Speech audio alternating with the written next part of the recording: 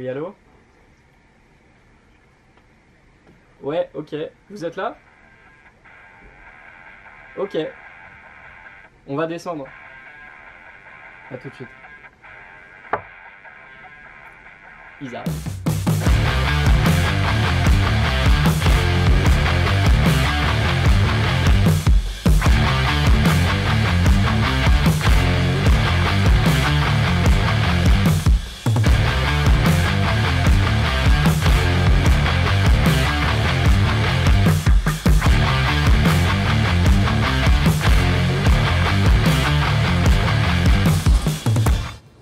Personne, je l'annule parce qu'elle ne rentrera pas dans l'ascenseur, c'est impossible. C'est un gros, c'est un long charge, hein. Ouais, mais. Je pense qu'elle passera en. Ah non, elle passe pas. Il nous faut le mettre.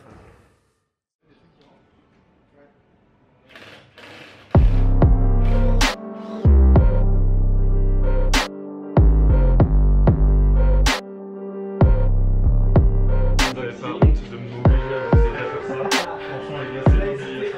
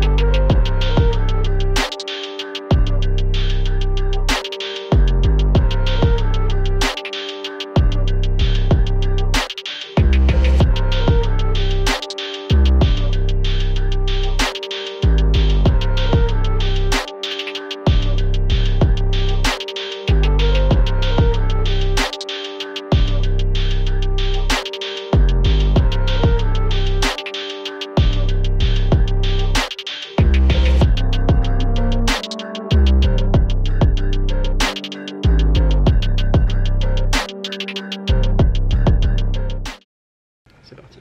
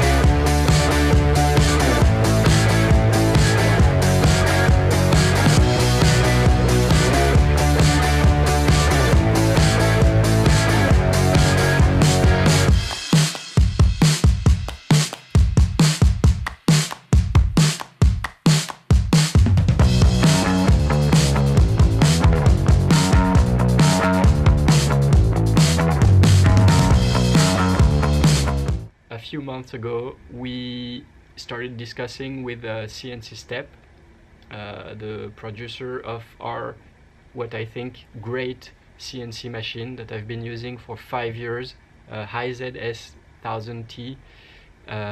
It's a great machine in the way that it is precise, it is doing exactly what I need it to do, when I need it to do, and never fails, never stops or doesn't start or anything like that. You just turn it on, ask it to work, and it's working flawlessly.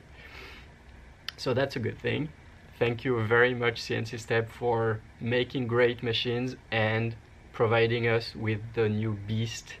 It's a High-Z S-1400T, and I'm really excited to get it started. So that's what I'm going to try to do today.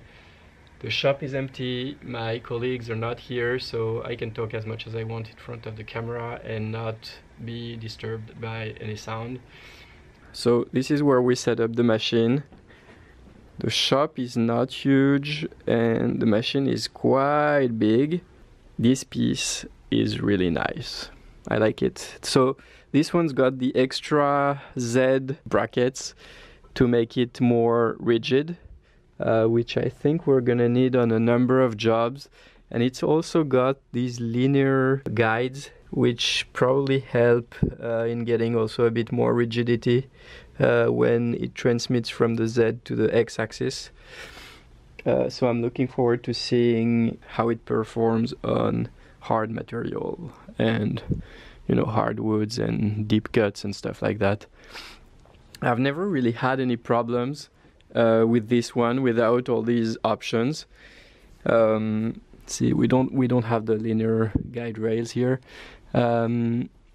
It's like the machine when it's in the very middle and after 5 years of use, you know, I can make it wiggle if I push on the top of the axis here.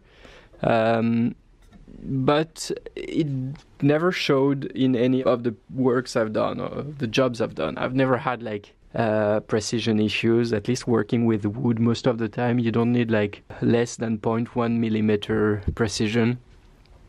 So I wasn't worried about like the rigidity of the machine. I have never had any trouble with it, but this should actually be even more rigid. So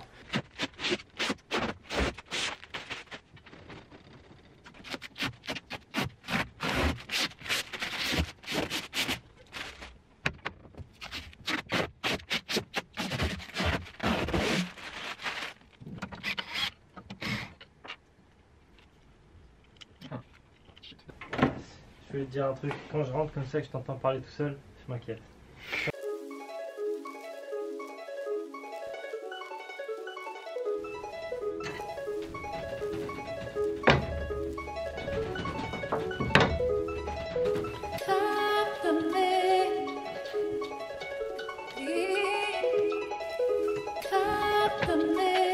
the manual, at first they only sent it to me in German, and although I took German in high school and had a decent level, definitely couldn't use it to install the machine, so they were kind enough to send it again with some very cool t-shirts. Thank you CNC-STEP for the cool t-shirts. They're really high quality, by the way. I think they may be made in Germany. Yeah, I think they're made in Germany.